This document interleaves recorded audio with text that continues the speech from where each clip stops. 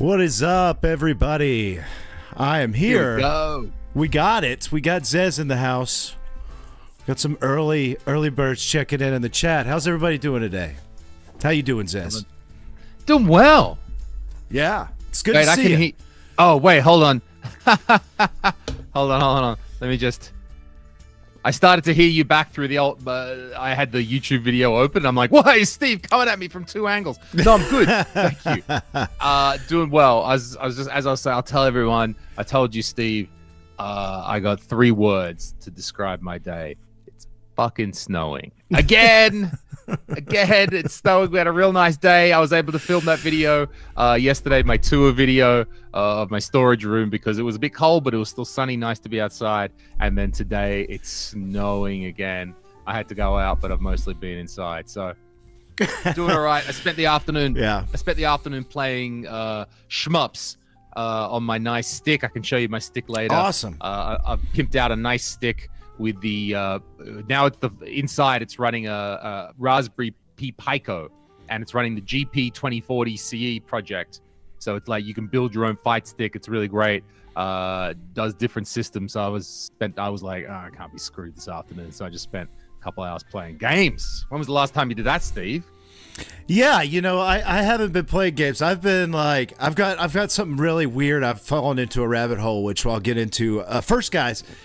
Yeah, thanks for joining us. Zez and I, we've been trying to get together this week for a stream, and it's just been so crazy. And thankfully, it's Friday now, but we aren't able to get together.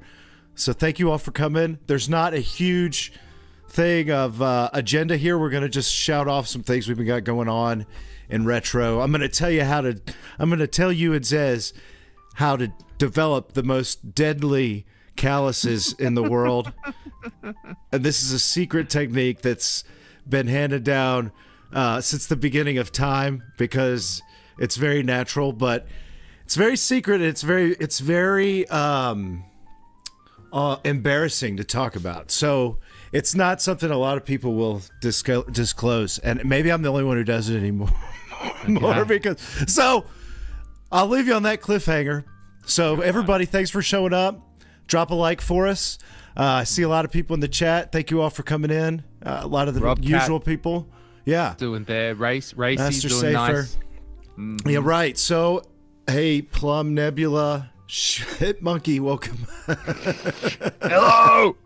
Bakuka Mods, welcome to your first stream. Yeah, so anyway, I can't even remember where we were going here, but let's start off with this snow in April thing. That's hilarious. I actually had to get out and cut my freaking lawn, cut the grass with a lawnmower last weekend. Yeah, pushing for the lawnmower around for the first time this year since it's been winter and now spring officially. So I had to do that, but it's been like trash weather since then. Here, is your mower run on gas or is electricity? What is? No, it's on gas. It's running on. I tell you what, it's living on. It's more like living on a prayer, like Bon Jovi. The damn thing. It's like I've got it basically shoestrings tying it, holding it together because I'm so cheap, and I just keep them running as long as I can. Like I've hit rocks. And there's a blade under there, and you hit a rock, and the blade like does this. Or one time the blade did this, right? And I'm like, why is this so hard to push? And I look down, I hit a rock, and it bent the blade down, and the blade's cutting into the ground. So I have these big, so now I have these big plow marks. And I'm like, well, so I had to get under there, bang it back out with a hammer. Your mower, does it start with a push button, or you got to do the ding, ding, ding, this one? Yeah. You got, and then to get it really, it's so old to get it really to start. It's got like a carburetor on it that gets gummed up. You gotta take a pin hammer and you gotta bang on the carburetor to break all the crap free, and then you're like. This is classic. Well, you would have such experience from driving that old fucking car of yours. Oh, well, so of course. So that's exactly. I mean, I can't handle the new stuff. So yeah. So that's like since then we haven't had snow, but that sucks to have. I hated. Yeah, I would hate to have snow again. Sorry. It's all right. It is what it is. It's okay. My girlfriend and I tomorrow we're going to a nice spa weekend tomorrow. It's going to be nice. Should be 10 degrees already tomorrow in the communism Celsius, whatever we have over here. So I don't know what your freedom Fahrenheit are, but we're gonna have like 10. We're gonna be way above 0 tomorrow. Should be some sunshine, so I'm looking forward to it. So we got some Plum Nebulas in the chat. He's making a PVM haul. That's real nice. Okay. Oh, Jake, nice. Jake, nice to see you. Thank you for your compliments on my video. Jake, appreciate that, buddy. Yeah. So Lewis has actually come out of hibernation himself from his cold winter, and he's back on the production. So you can go over and check out 2 new videos in like the last. Has it been within a week? Yeah, a little bit over a week. I know. Awesome. I know. We don't want to go too crazy, but I just had the inspiration. So then on the next step is, it's an excellent description, Steve, the hibernation. So the next video I've got is I've got all this footage from Japan from like over a year ago. And the footage is mostly of me going through a store tour. So I've actually got it pretty much laid out where I've already done the introduction live. Like I was at the front of the store going, hey, I'm at this store, blah, blah, blah, blah, blah. It's going to be great. And then I walk around the store and I like that. And now I just have to add the voiceover to it. So I picked the first video. The store that I've got is on the outside of Osaka, in the that's the south. Yes, the south, and it is possibly the best store in the world to buy Famicom disk systems.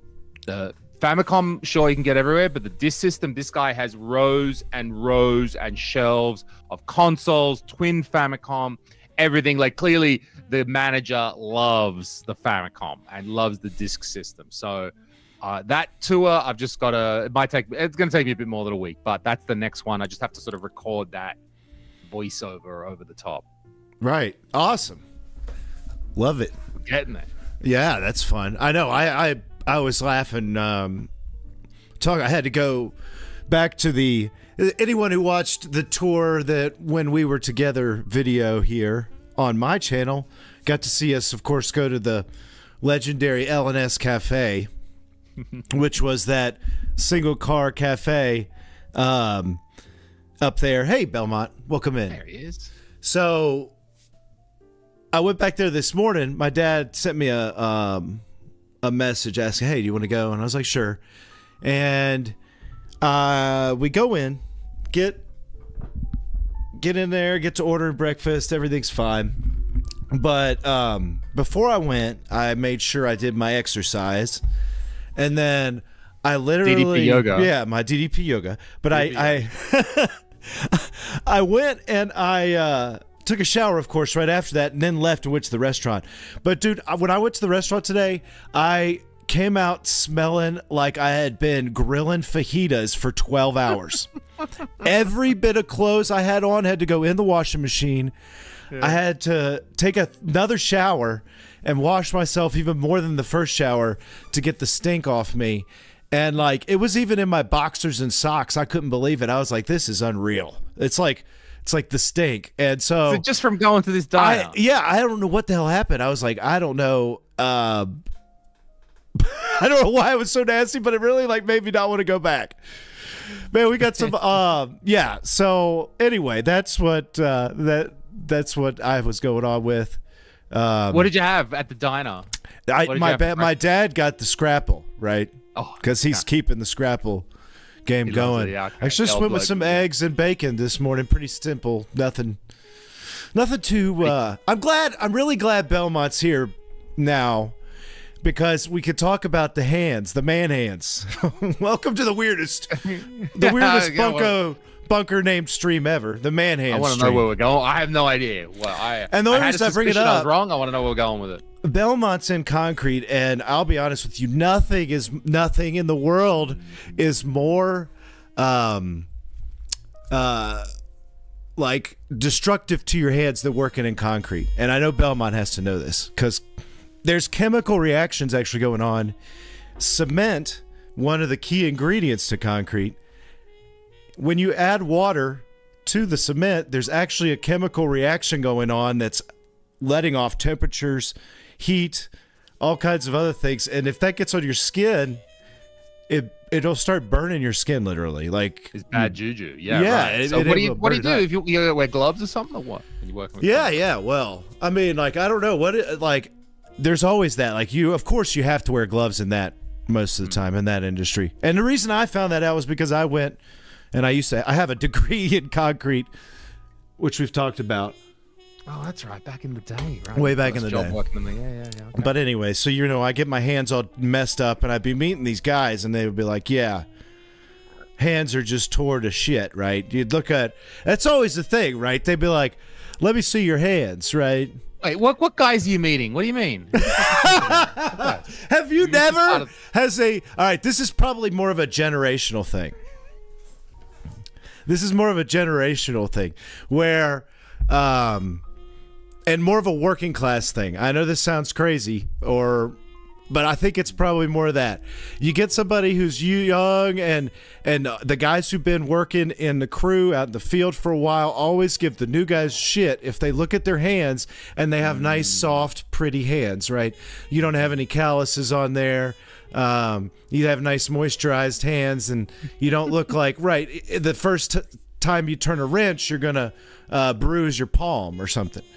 So that was always like, oh, let's see your hands, or you shake your hands. And some of these guys, you'd be shaking hands. It felt like you were, grabbing like a sandpaper, right? And you're like, yeah, right. What's that guy? What's that character from the Fantastic Four? Who's the Rock? It'd be like yes, that. Yeah, the Rock guy. What's Ben? His name's Ben. I don't know the rest of it. I don't know the rest either. Okay, so Steve, this is excellent knowledge, but why does it relate to Steve Nutter today? Well, because now it's like on a lesser scale, right? So even working in CRTs, you're constantly in these old devices. It dries my hands out just working and stuff like this. Working with your hands a lot, you tear them up. You got to get your hands in small circuit boards, pulling things. Get your hand. Any type of work with your hands, you're wearing your fingers out if you're doing it a lot. And so I still do a lot of wear and tear on my fingers and my hands, right? And the worst is during the winter time, Thank you, guys in the chat. So the worst is during the winter time. I can't believe I'm about to say this stuff. This is just terribly disgusting. Tell us. So in the winter time, it gets even worse, right? You get the loss. What's up, Marco? You get the loss in... the loss in humidity, loss in temperature, you're washing your hands a lot, and if you don't always put moisturizer on them, they'll easily start cracking. I don't know about, like, mine will get cracked, like my cuticles will crack. I'll get big splinters, like where the skin just separates, and it gets real painful, and then it takes a while for those to harden up. So I went back, and I don't know what inspired this, but the solution to all this popped into my head, and it was from a legendary baseball player named Moises Alou. All right, and this is the Montreal Expos. It's a throwback hat, but Moises. I'm now googling Moises Alou. I'm going to pull up a picture of him too. Okay, Moises Alou. Okay, he was a baseball player who played some of his time in the Mets, the New York Mets, but also some of his time with the Cubs and the Expos, I remember. And I'll never forget one spring training, which would be about this time. See, Montreal Expos. Let's see. Let's look at this Wikipedia. I'm going to put this over Zez's face so everybody can see it for a second. Dude, so Moises Alou, there we go. Okay, Moises Alou. Yeah. He's anyway, just a baseball player, really good hitter. But the thing Moises Alou did was he always batted barehanded, like wood bats, barehanded. Badass, right? Like most of these guys had gloves on, and like you start to think this guy has to have the toughest, roughest hands if he's hitting 17 seasons. He hit for, he was a hitter. So anyway, they interviewed him one spring training, and I'm sitting there just watching it on like Sports Center doing my stupid high school job, making sandwiches at the deli. And they say, Moises, you're like one of two baseball players in all of Major League Baseball that still uses no gloves on your batting hands. What's the secret to keeping your hands so tough?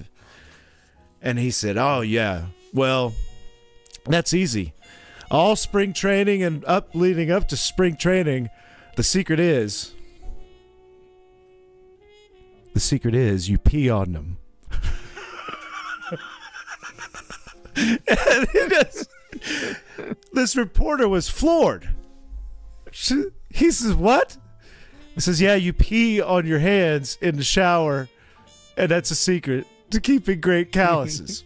And I heard that, and it just made me laugh. And so I would always tell people, "Oh man," like people want to come up and maybe talk sports to me because I was a guy working at a sub shop, and I would just laugh and I would say, "It's like, oh man, what this baseball be on?" And I'd be like, "Yeah, man, my favorite's Moises Alou." And I'm like, "Yeah, did you hear about how he spring trains?" And talk about, I'd always bring up the situation where he pees on his hands. So I was like, wait a second. I'm like, I heard him talk about it, and I started looking, and it's like, okay, peeing on your hands, right? How would you effectively do that without, like, I don't know. And I was like, oh, in the shower, right? Pardon the pun here, but was he taking the piss? Oh yeah. Yes. Okay. Yes. No, right, it's not like you gotta get this. You gotta get this. I was like, you gotta get this Egyptian tiger's piss, man. It's the best. It's like $8,000 an ounce, but once you rub that on your skin, it turns it into hard leather, and you can hit the ball an extra 8 feet. So he creates this whole thing around him. So it's like, yeah. So then, and I was like, and I mean, the funny thing is English was his second language. So it was a little broken up. A lot of people didn't understand it. It was the 90s. They didn't, they just, a lot of it was brushed off, but I never forgot about it. So anyway, yeah, like, about 3 months ago, I started the Moises Alou spring training in the shower, and I'm here to.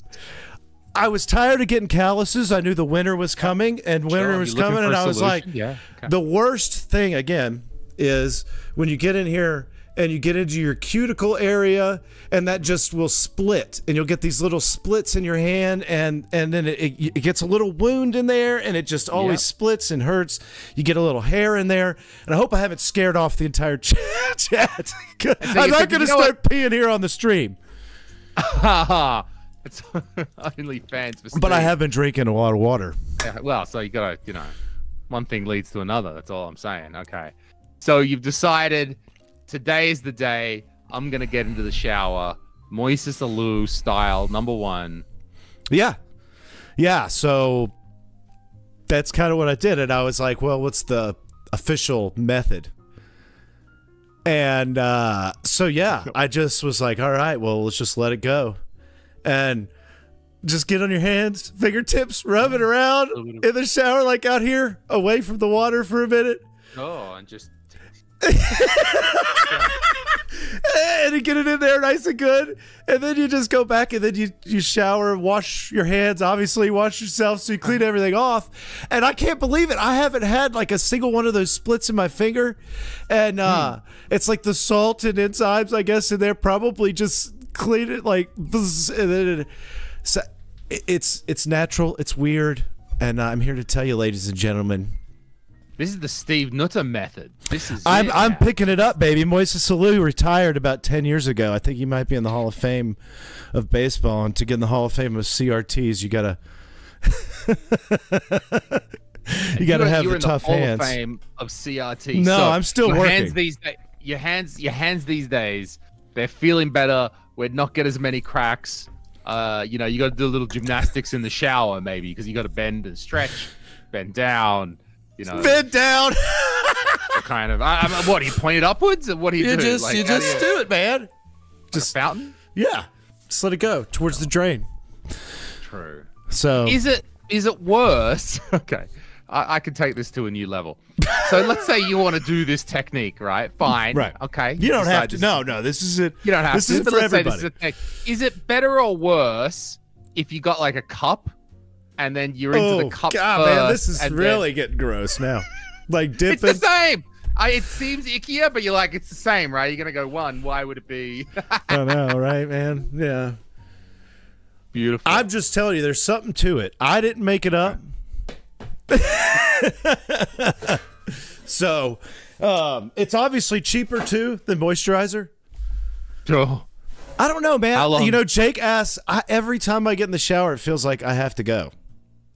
Okay, just because of that water, and it's like, yeah, it's already like, oh, I gotta go. After I got 40, I have to go to the bathroom like every hour.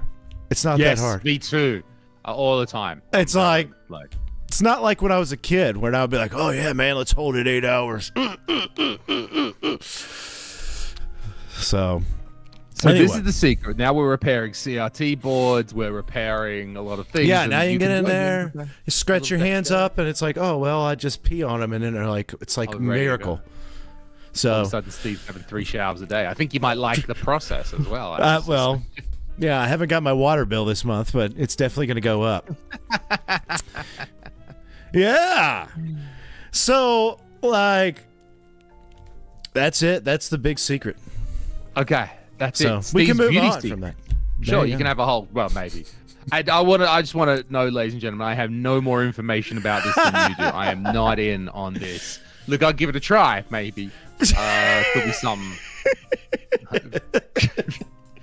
Yeah. If you wanna, yeah. What about pissing still on your cleanliness, right? Now it that might short something. Yeah. So back to CRTs for a second. Yes. Yeah.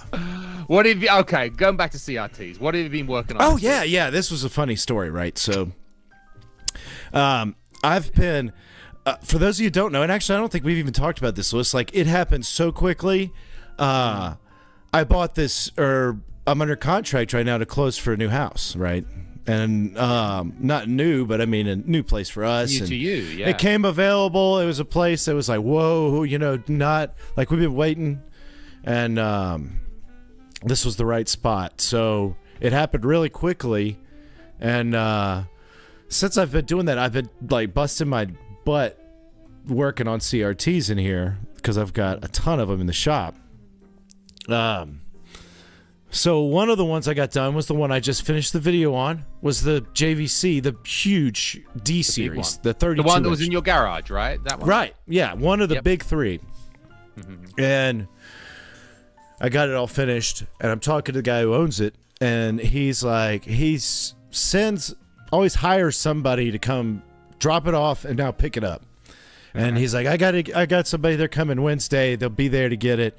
I'm like, good, because I need it out, you know, it's so big. Anytime I get a big one done, I want it out, right, if I can.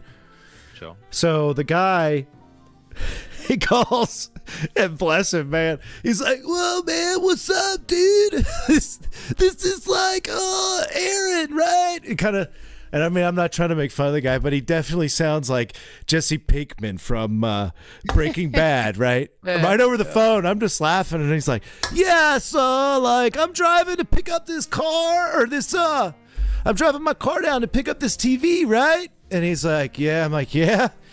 I'm like, it's a big TV. And he's like, what? I'm like, yeah, like, it's a pretty big TV. How big? What kind of car are you driving? Oh, a Chevy Impala.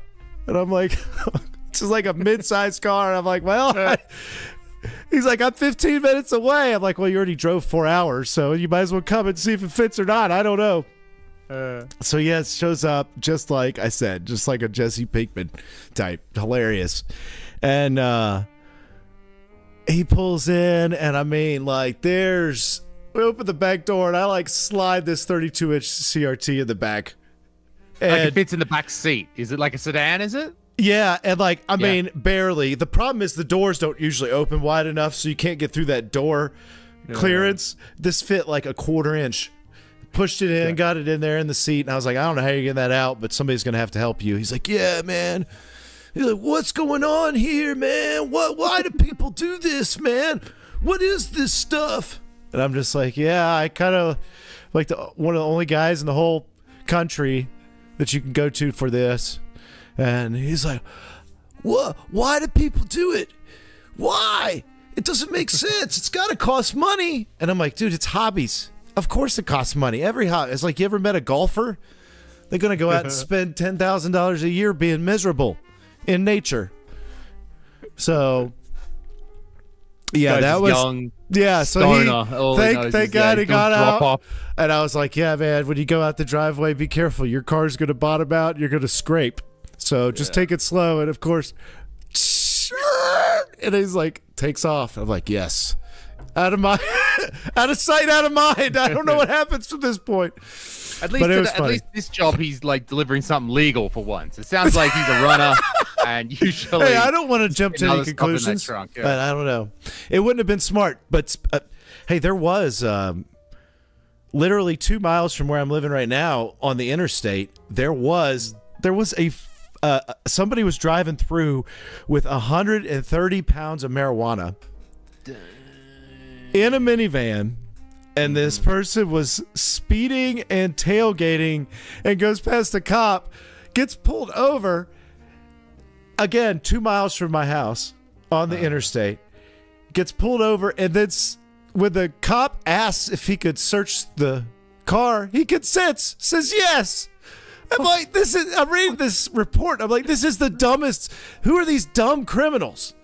I'm like, I just can't even believe how dumb that is. You're speeding, you're tailgating, then you say, "Sure, officer, have a look through." Why not? Hey, yeah. Do you want to share some? Like, oh my God. Sorry. Wait, that's not cool here, man. Wait, that's not cool. Oh God, yeah, that's a lot. I mean, it's easy. You're gonna do something bad. Don't like speed. Don't like get. Oh my God. I just don't understand. I have no idea how, like, that's more marijuana in this small town. Like, unless there's some of those Mennonites growing like 50 pounds hidden on the pig farm, where over in the Dayton area, there's not that much marijuana around here. Yeah, okay, there's not enough unless the Mennonites are getting on themselves. Yeah. But. Okay, hey, it's nature. Maybe, who knows? You know, it's nature. It's natural. Maybe they could be into it. I'm not really sure what the rules of their culture say. So maybe. Yeah, you know. Hey, I got we're getting some feedback. Some people are saying, let's go to the stream. Let's go to Rob's the stream. loving his stream. Loving it. Love the little pee talk, don't you, Rob? Yeah, that's what everybody, right? Go to peeing and you're right into it. You dirty. Man. Basil's there. Hey, that ain't Marco. flux residue. we did Dr. Mark. So Marco's got. So if you haven't checked out Marco's videos, you gotta go to his channel. He is doing a whole series on exploring different devices that will downscale to 240p. So he's like basically finding every device, every setup, every weird Extron, every weird downscaler that he can find secondhand, and he's making a video on how does it go to downscale to either 480i, sorry, or to 240p, and he's doing these tests to work out, well, some do the and he's very good at this as well, so like he'll show you if it is doing the scan lines correctly, or if it's moving it between scan lines in the way or if it's got some lag, and so he's doing excellent videos, and that channel should really grow. So go check out Marco. If we're gonna find the great downscaler, Marco I think is gonna find it. Like if you just want to go buy a RetroTink and spend, you know, whatever, the $300-400 on the, that's fine. That would be your solution if you want to downscale like legit to 480i to 240p. But if we're gonna find the left field solution, the other weird device, Marco is the one who's gonna find it for us. Yeah, it's been fun. I mean, it's way more like, it's so, some of those things are so hard to get your hands on. Some of the devices he's been running through on his channel, it's been really cool to see. It's like ones you always wanted to know what they did. It's like the Emosha stuff, Extrons, those things are ghosts, and so a lot of cool stuff. Yeah, so let's see what else. And I also, yeah, I What were we going appreciate on? everyone getting into my video. A few people here have been saying that. So I already found, this is a funny story that just came out today. I've already found one dude that I know who's actually in Stockholm, so not so far from me, just over the water from Estonia. He wants to buy one of those monitors. So he saw it on the video. So this ended up as like basically like an auction stream, I guess. So he wanted to buy one of those 5-inch, the real small ones. I've got 3 of them in a rack. Okay. And he's like, "Hey man, can I pick it up from you? Can you send it over?" So, yeah, maybe I should have been more open about that. Like, actually, I would sell that stuff. I think so. A lot of it I don't know, or like a lot of the 14-inch BVMs. I think most of them I'd rip the cards out, and I've been trying all the different cards. Some of them had issues here and there, so I'd have to pull a few of them together. But yeah, I would totally be open to selling that. It's just like, because we don't have U-ship here in Europe, so there's no, easy way to ship it to. Like, because for example, I would absolutely for free send a 19-inch BVM to WebHDX, who's in Poland, the guy who's making all those great GameCube mods, and he just came out with the broadband adapter emulator, so like a homebrew solution for about $30. And you can create the broadband adapter, which was the network plug for the GameCube. And that allows you to play the network games, and then you can tunnel it over the VPN and play with your buddies who are in other places. And I use my broadband. I have the real one, and I use it to stream the game straight off RetroNAS. So it's not exactly perfect, but it works well enough. So WebHDX is doing amazing stuff. I know he's got a Wavebird receiver project. Like he has that made. I think that when I was talking to him, the only difficulty was, well, he's got a bunch of stuff. He's got so many projects that he's trying to get out for the GameCube. The M2 loader, that's out now. The broadband adapter, I know he wants to get to the GameCube, the receiver, the Wavebird receiver. I think he had some problems. The Wavebird receiver, it's wireless, and it's quite specific wireless. There's a reason why nobody has cloned the Wavebird receiver, even though clearly that is something a lot of people would like.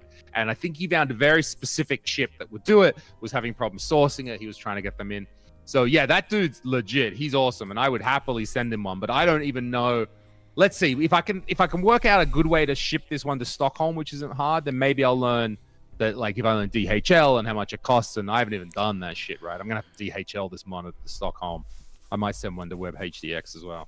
Yeah, it's those things. It's been such a pain. Actually, I had Jake was asking from the chat about it, because he had I had a PVM that was one that had been fully restored in the stream that he bought, that we've been waiting for like 10 days for UShip to respond, and I haven't gotten any. Just unfortunately, I haven't gotten anything on that one. I had another. I haven't got anything yet on yours, but don't worry, we'll figure that out next week. We'll either relist it, or that one's in good enough shape. I've got a couple boxes, and they're 13-inch, and I can actually get that one shipped through FedEx, and it will be hard for them to break it, right? If I pack it like crazy enough. It's just, it sucks, because it's still, right, there's still always a risk if they like run over it with a truck. But that, anyway, I hate to do it, because it also, then I have to pack it, and it takes time, and it's just like a pain.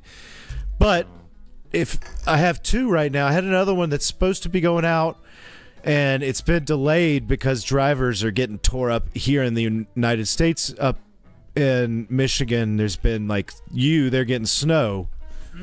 So they're throwing off some of these drivers going that direction. When stuff goes west, it's hard to find drivers. Stuff going east and north and south and the East Coast is easy. I get quick response and cheap rides, but going that west, it's like the price goes up. It's harder to find drivers. No one's out there. Because it's all about, like, if someone's going, right? Like, if that's a commonly plowed route, then okay, you can find some, but if no one's going. Well, it's not. It's like they're like, or they've got to be going on a route that way certain times, and a lot of the guys are just going up and down the East Coast. It's like kind of a pain, but either way, we'll figure something out. It's definitely on my list of my big board here.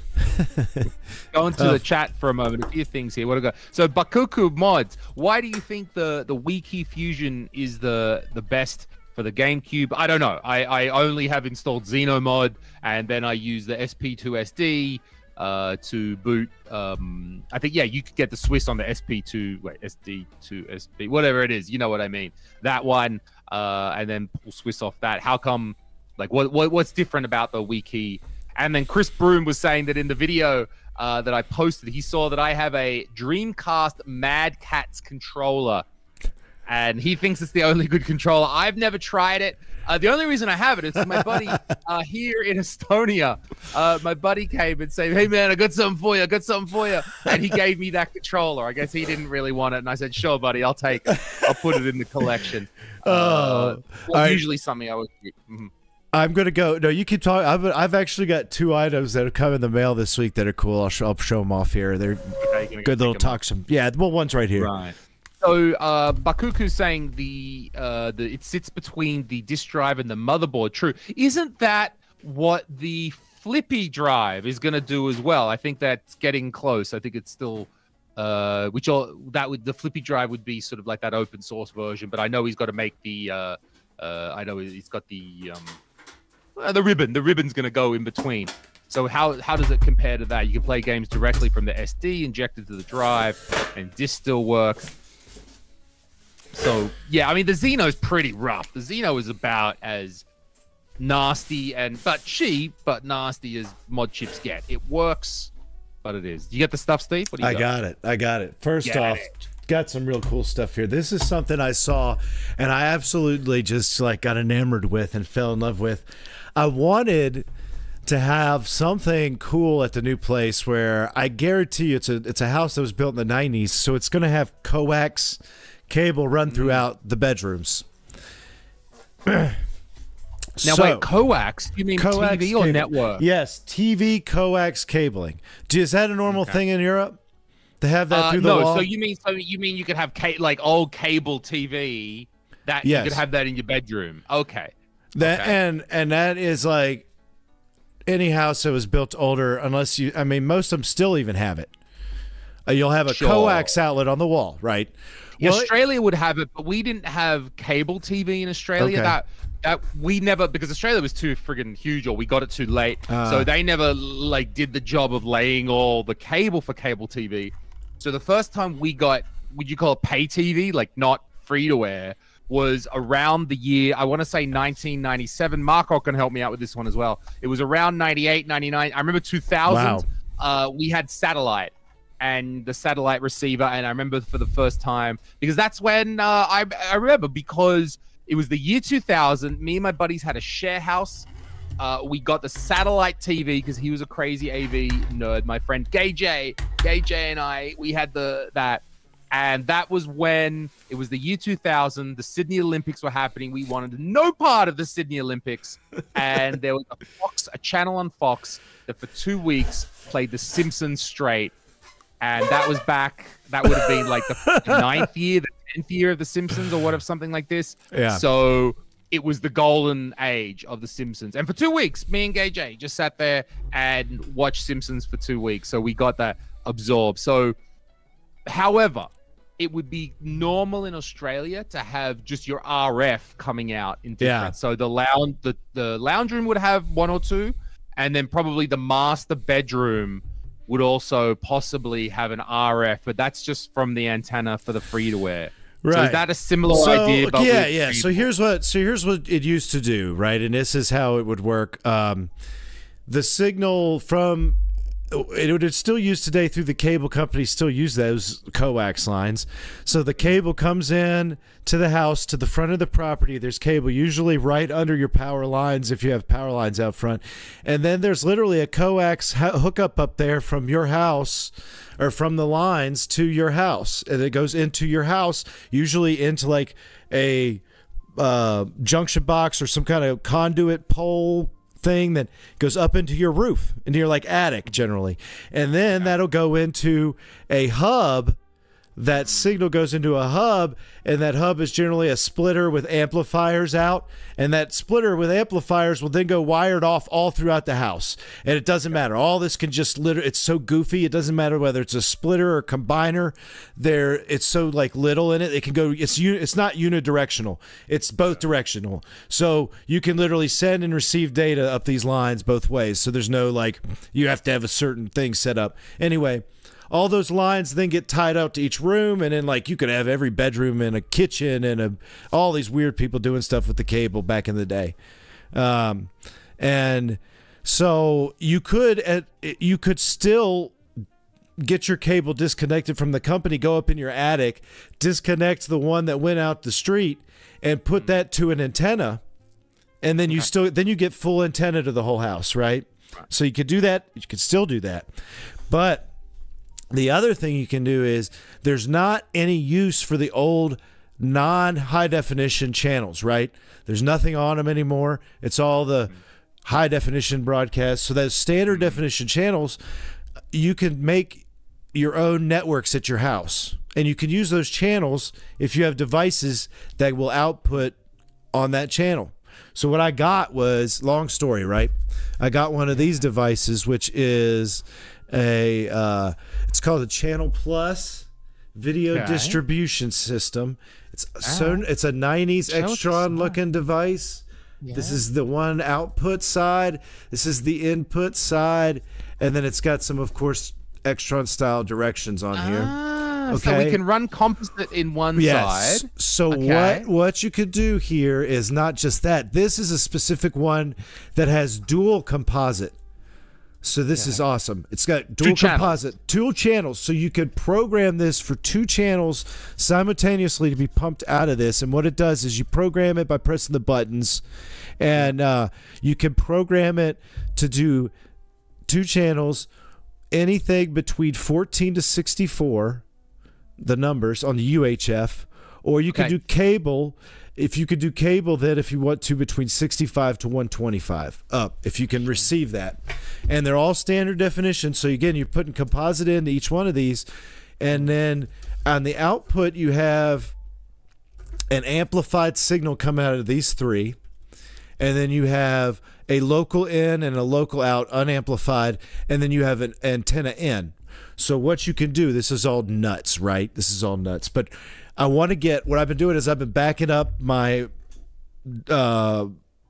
media by burning or backing up DVDs of shows, movies, and saving them, converting them over to MP4s eventually. Is what they do. Yep. You convert them to MP4s, and then you save them in a file, and then you program a Raspberry Pi to just run the VLC player. Sorry, I should probably switch over to both of us again. So you run VLC, you get it to run auto, you tell it to run 4x3 out, and it runs, and then you just hook up composite video to this, and it literally just spits out your programming in the file, plays and plays and plays however much media you have. So you set up each one of those with a different type of a channel, right? From a Pi. You set up a Pi, you put an SD card with the files on it, and then you just run that straight into one of these, run another one into this. And look at this. I can even use, so I can use this, but I can also use this, which is just a regular channel 3/4 modulator. Just kind of also like the reflex, RF reflex. But I can use this. I could choose this to go to channel 4. And then I can run the output on this, channel 4. Into the amplifier. And then I get 3 channels coming out of this into the wall system. And I can keep cycling those together. I get like 5 of these boxes. They're about $50 on eBay. They were till I talked about them. I can get these boxes, and I can, like, you can keep sequencing them up, and you have to leave like 1 blank channel between each channel so they interfere, and then some you have to leave 2 blanks, like the UHF. But you could do that, and you could make like 30 channels and run them through the house. And I was like, how freaking awesome is that? Now you're going to have a wall with 100 power supplies and like all this goofy stuff. like coming in, but I was like, this is so much fun, and I was like, this is awesome. I'm like, you could just turn on, it'll come out the wall, and you just turn on a CRT, and I went out to the bar and I was telling my like lame-o friends about like my lame-o, but my normie friends about this at the bar. They're like, "What are you up to?" And they always like to laugh because they're like one guy's a hospitalist, the other guy is like he's an engineer, like mathematician for a pharmaceutical company, and we're out having beers, and they're always like, "Steve, you're living the dream, you know, doing this stuff." And I'm like, yeah, so my latest project is I just picked up this demodulator, and I'm ready to start running signals through it, and I'm going to set up this cable, you know what I'm talking about? And they're like, we don't know what the fuck is a demodulator? Like, no, Steve. And so then I'm like, all right, let me break it down. It's like the 30 minutes of telling this stuff. Like, oh, that's all right. It's okay. And I'm like, well, it would be really cool if you had like a vacation house, or not a vacation house, like a rental Airbnb. And that's what you had set up, was like old TVs with just this local programming on it on the TVs. Like you turn on the TV for your Airbnb or your and that's rental all property they guests. can watch. And that's it. That's like, it. Imagine the reviews. You get internet, but yeah, that's the only thing on the TVs is old TVs with old signals on it. With just Steve TV going 24/7. Just you. Yes. Just old reruns of this stream over Oh, that's and over it. again. I could also, I could put, well, I'm going to have one channel that's just going to be the Cathode Ray podcast, you know? And it will literally be 2 weeks without having to watch something new. And we'll just put everything on there. And then I'll try to sell it to my neighbors, maybe. I'll be like, hey, you want Steve programming? You know, I got some people like, So I was thinking that. The other cool thing is since I still have that TV that I have, that's the plasma screen from 2000. Very nice TV. 7. It accepts both digital and standard through the antenna, and I still use antenna for high def, so I can run the high def and get all the regular channels through the amplifier again, and so I can get all those channels that come through the antenna over the air, as well as my own Steve channels. So I will have like my own cable that will be better than, I'll be like, one of the kids will be like, want to watch something? I'm like, just don't turn it to the one channel that does show boobs. Yeah, your kids are going to love it. Wow. I just can only imagine how much your children will love. Oh, I'm sure. They'll just have it, like, I'll have a Simpsons channel like that for them. Sure, playing Simpsons. Okay, that's kind of cool. Like, you can see the Simpsons hold on, stop, or they're like, why can't I choose? They're there with the remote going, what? Why isn't a menu coming up where I can choose the episode? No, you just watch. What? I just watch whatever's on? Huh? This just says volume. It's like whatever the remotes that come with the CRTs. Volume up and down, channel up and down. So that's what this is. And that's what this is like. This is a cool device. No, I literally just got it in like yesterday. Wait, from did you eBay. buy that just because you've got the cable in the new house? Well, no, like that's a normal thing. I mean, for the cable to be in the house. Why did you buy this in the last week then? So I could do this when I moved to the new house. Yeah, right. Okay. Yeah. So, yes. And I was like, yeah. So I've already got that. I was like, oh, I've already got like a whole network here. So the priorities. Yeah. This guy's about to move house. He's gonna pack everything up, change the whole life. But my priority is creating Steve TV distribution in the new house. Like, don't worry about the TV, guys. I got it covered. Yeah, he's the most complex. Yeah, there's gonna be like this little corner in the house that's gonna be like 1,000 degrees. I'm gonna put it in the center of the house so that during the wintertime it just emits heat, and I'll have it like put a ventilator through it because it's gonna have all those devices and power supplies in there, and then I'll put like, you know, I'm gonna run 250 outlets of Cat 6. For Ethernet, because I don't like to use the Wi-Fi, so it doesn't mess with my brain signals, man. I need my tinfoil hat, you know.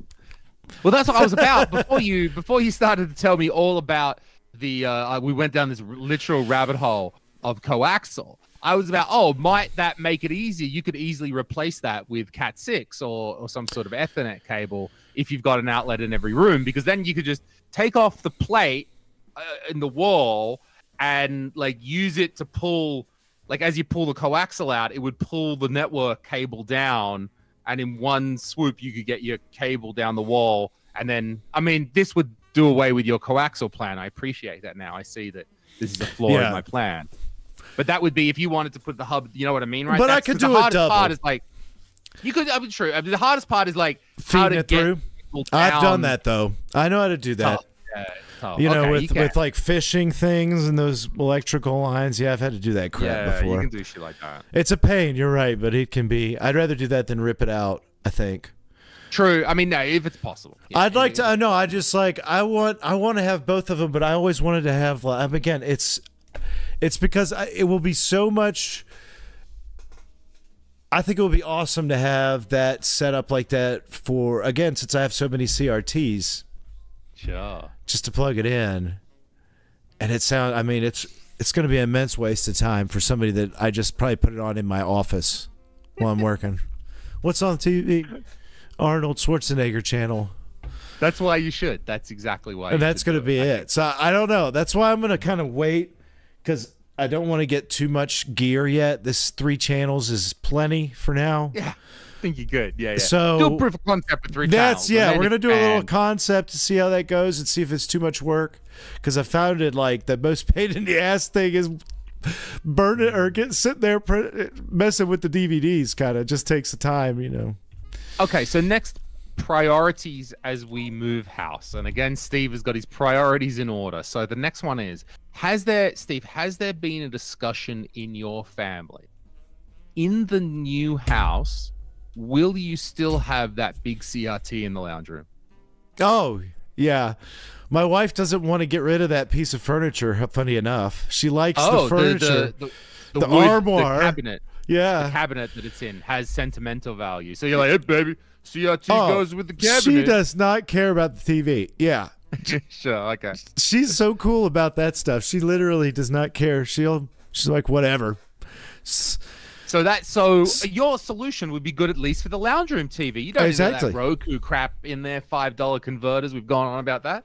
You just need Steve TV playing there now. That's true. I mean, I could back up all of Friends, and then they will watch that because they would just watch that over and over and over again. Channel, yeah. I mean, I'm sure if I had like a Modern Family channel, my girl, you know, watch it 24/7, right? She watches that. Yeah, it's like whatever. You're right. It's like get the whole season. And I actually found the place to go to find DVDs of all these shows and rent them for free and get them for 3 weeks and then take them back. What, the library or what? Yes, the local library has tons of them. I like how I've got a secret. You want to know? You want to know where to get the physical media, man? The library has it, man. The library, dude. You go down there and you don't tell them what you're doing. But yeah, I get like X-Files, Star Trek, all that stuff. They have every season on DVD down there. And so yeah, that's the next step, is like getting that all set up. And that would be better. All that would be better on a Plex system or whatever, you know, eventually too, right? Right. A server. So the DVD is an interesting option, because this is the Dukes of Hazzard problem that I had, and it's just because I was trying to find Dukes of Hazzard right, and then I was just trying to explain Dukes of Hazzard to my girlfriend who grew up, you know, like in Eastern Europe here, and I'm like, it doesn't ring, but you know, it's okay, we can get behind it, and so something like Dukes of Hazzard was originally produced on 4:3, and that's how the original aspect ratio. But then it was being re-released, and it's available on HD formats on DVD, and then DVD's not HD, fine. And so when I wanted to download it from Pirate Bay, I wasn't sure whether I should be getting the 4:3, because that would be good for watching on the CRT. I could play it through, let's say, the PlayStation 3. Use that as the media server, do the composite out, would look beautiful in the BVM. Or do I download the more modern release, which is actually, I think, a cropped widescreen that would be better for playing on the flat panel. And I wasn't sure which one to download, so I had to download 2 copies of the Dukes of Hazzard. One's in 4:3 and one's in wide, cropped wide, but wide, which would be better for the for the flat panel. So you'd have to. Right. What I mean, like I would like, why wouldn't you download all of these episodes, Steve? But maybe you only find either the 4x3 or you find the DVD might be the wide, depending, right? Depends. It might be wide or it might be 4x3 DVD. You know, you got to watch that, right? Because otherwise, right. Letterbox. Yeah, so I've got a bunch of Letterbox DVDs, but also they're widescreen DVDs, and that's what I was wondering. But see, I have it. That's what I've got to get in and see what actually happens when you force output, because the VLC player lets you force output to 4x3. So sure. I don't know if it's going to then take. I don't know what it's going to do. Right? What is it?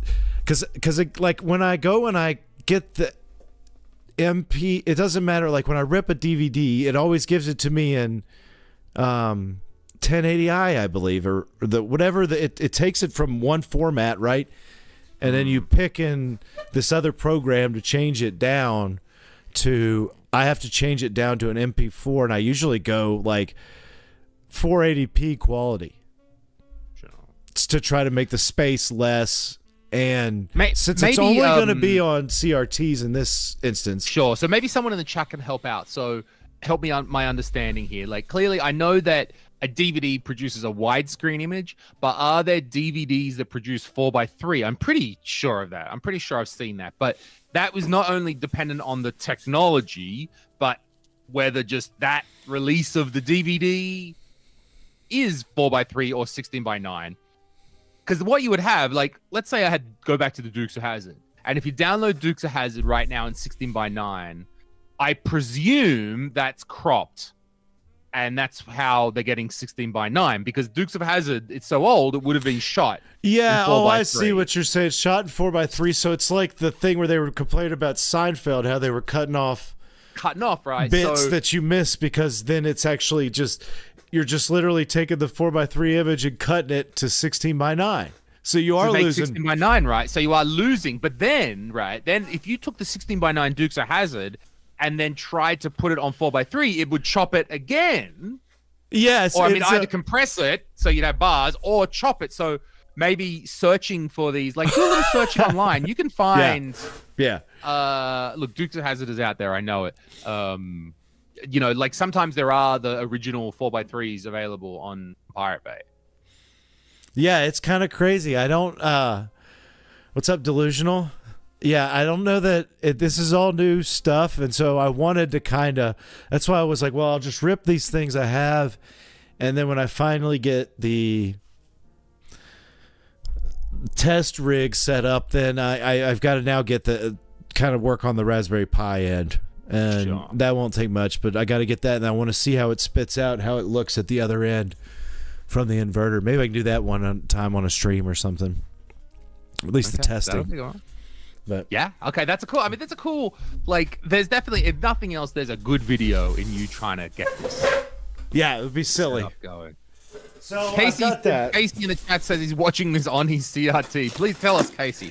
Tell us about this. This sounds great. Just going through the chat, Thyme says he also believes that Dukes of Hazzard is cropped from the 4x3 because it's so old.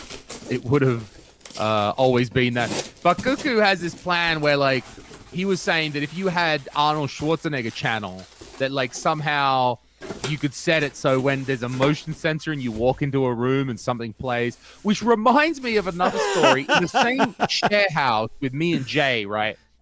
And we would do a lot of wacky stuff. We were kind of bored. It was before the internet was a big thing. So we had a lot of time to be bored. And I'm up late one night.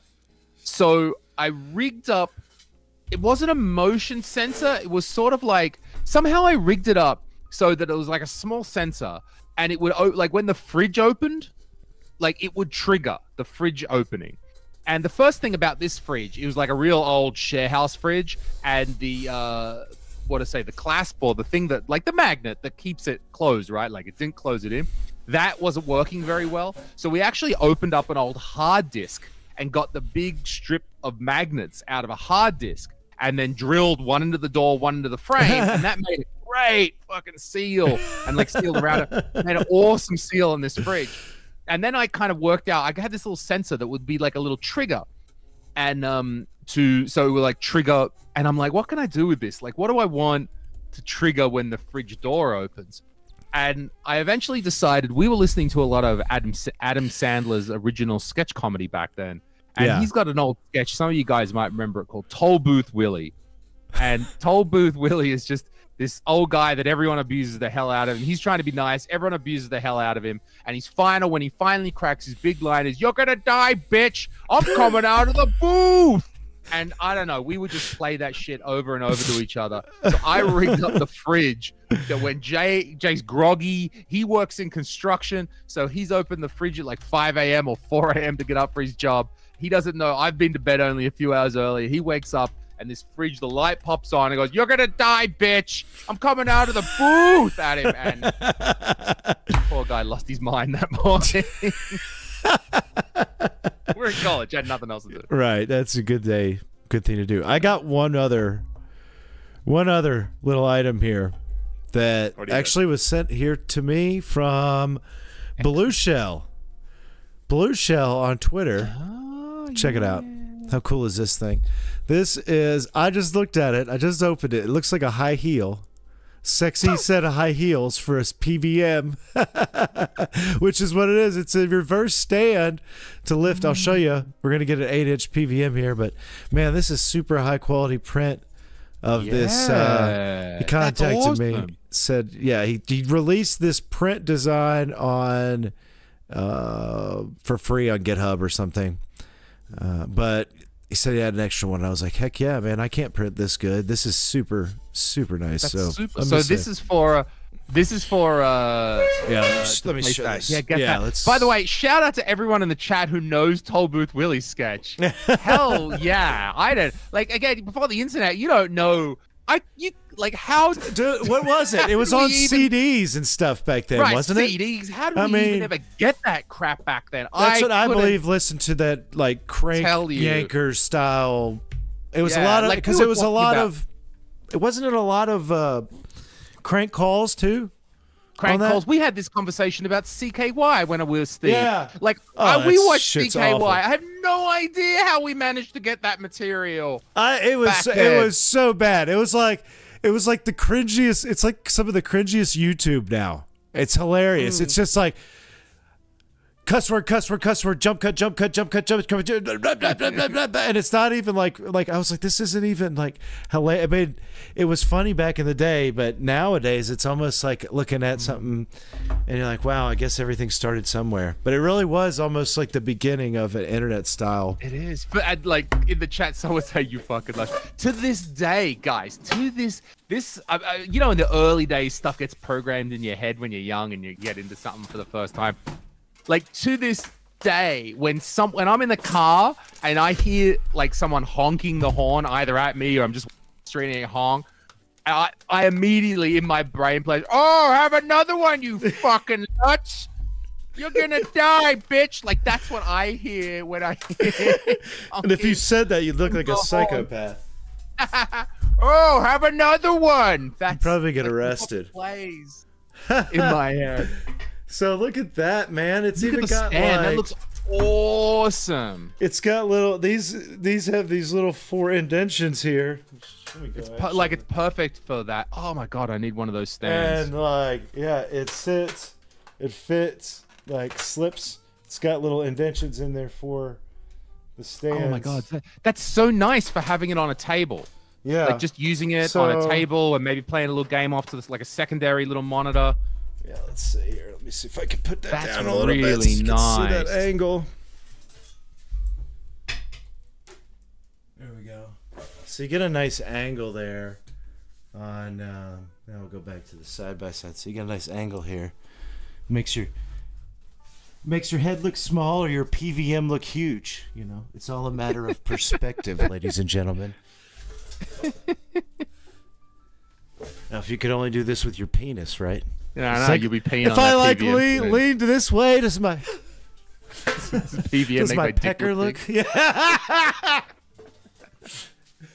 Hey, baby, does this super small 8-inch PVM make my pecker look big?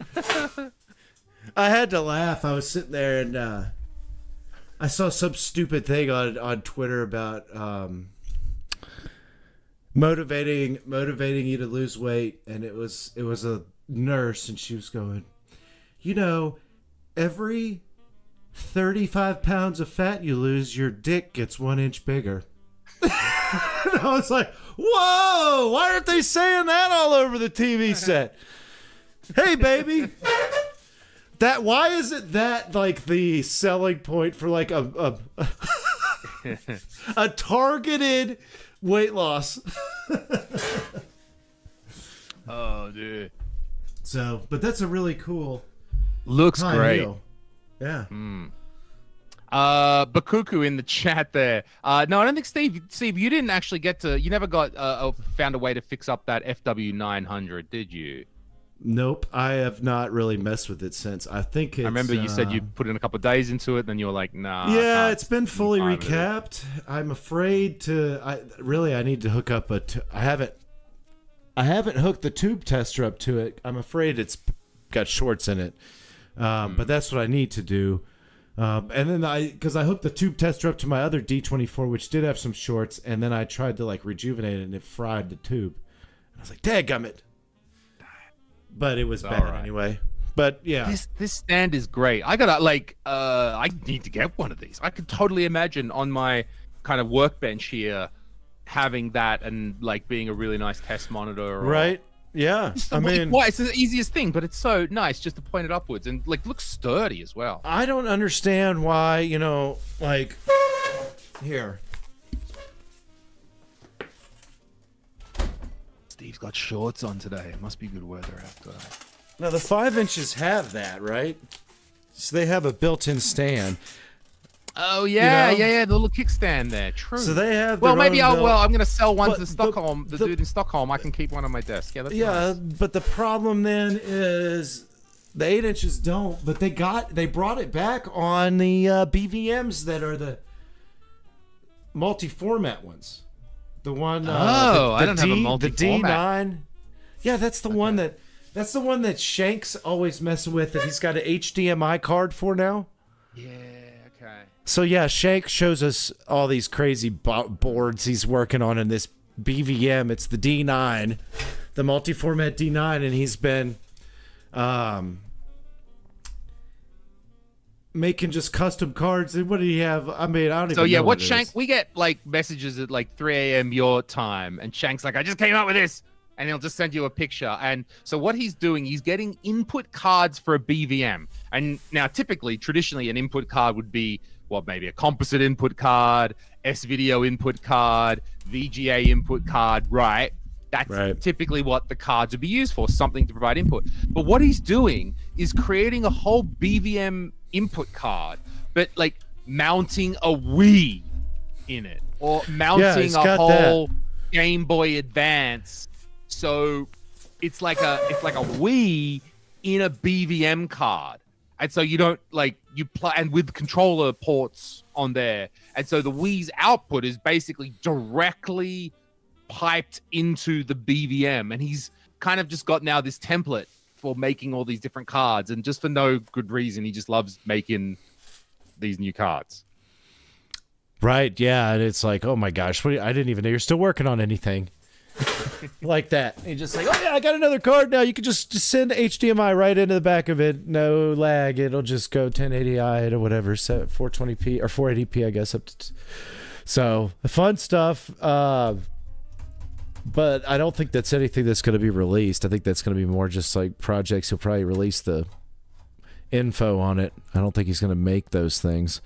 That's a problem. There's not like there wouldn't be a huge. No, he's doing it for the shits and giggles. Yeah, right, and for his own research. Challenge, yeah, for his own research. So, because he started with the Wii, I believe, because Wii and the GameCube is his thing. That's right. Yeah, that's looking nice. Actually, coming from that conversation that we were in today, our Discord, the one with Martin was asking, and this reminded me of this question again. I think has anyone got Sega branded analog cables? So does anyone have? I would love to know. There's not a composite cable that's branded Sega, is there? So what is this, Steve? The cable that came with the Sega with the Genesis was just like no label on it. Yeah, I don't remember ever seeing a Sega proprietary cable. I don't remember what the original looked like, but I know that I don't have any. It's not like the Nintendo.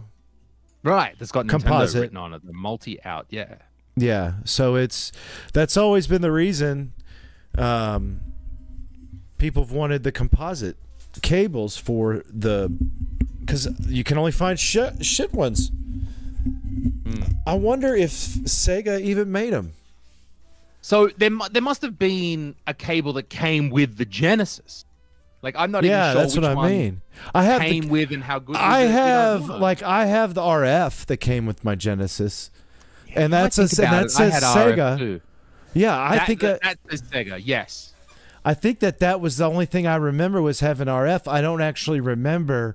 I think that was probably the thing. I bet most of it was RF at the time, unless I don't remember that any of those included a composite video cable. Yeah, someone in the chat. Who's there?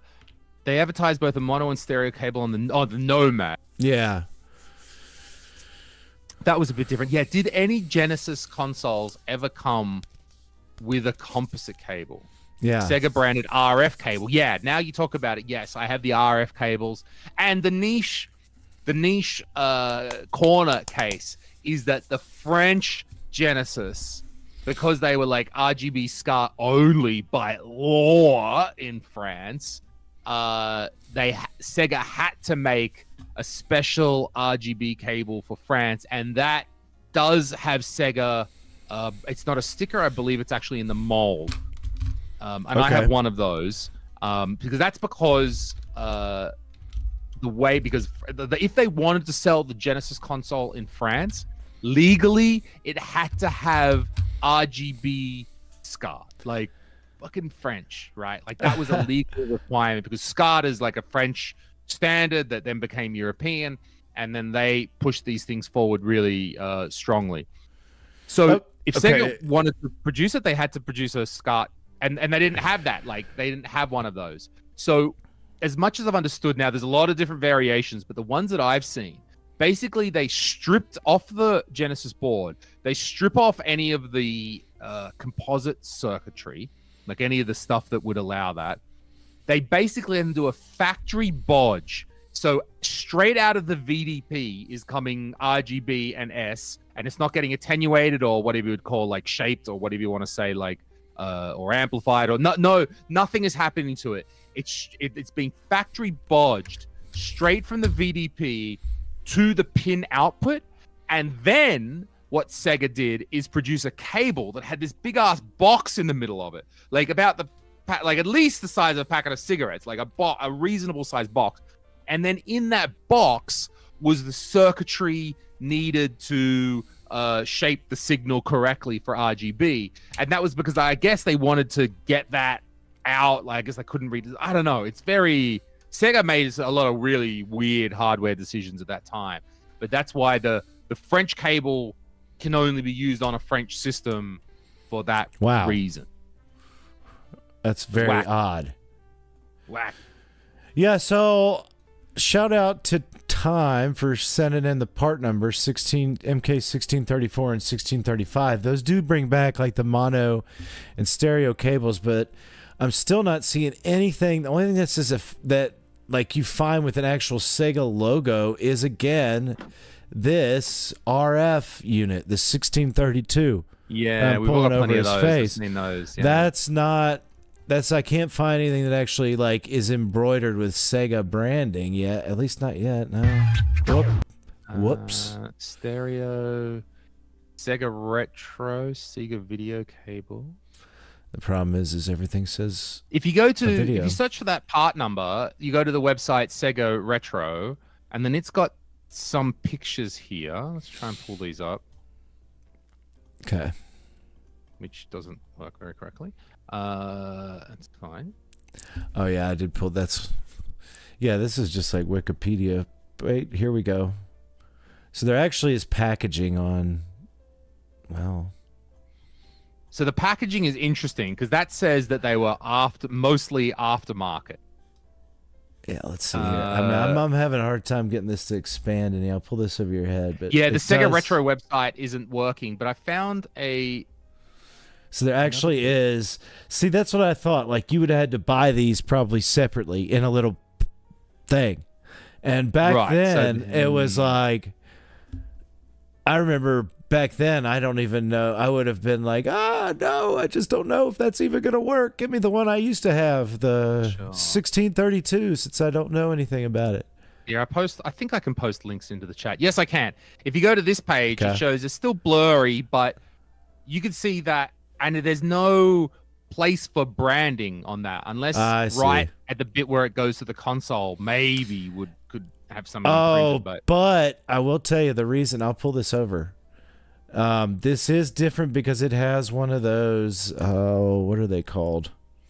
These guys, ferrite cores. You see it? Yes.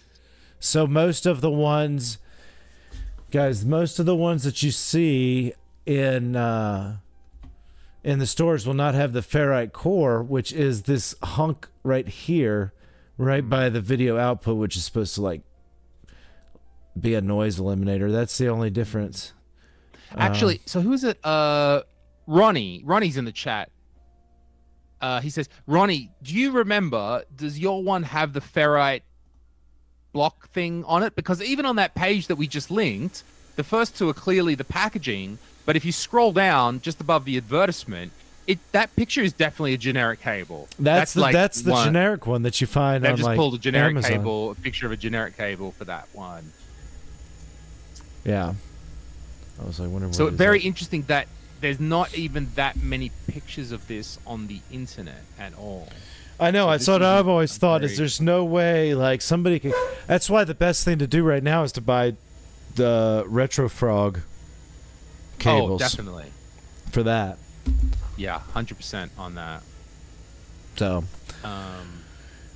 So yeah, so you got. I think it.